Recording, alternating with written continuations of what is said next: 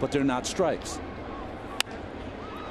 Little looper, shallow right field, and for Hairston, it falls for a hit.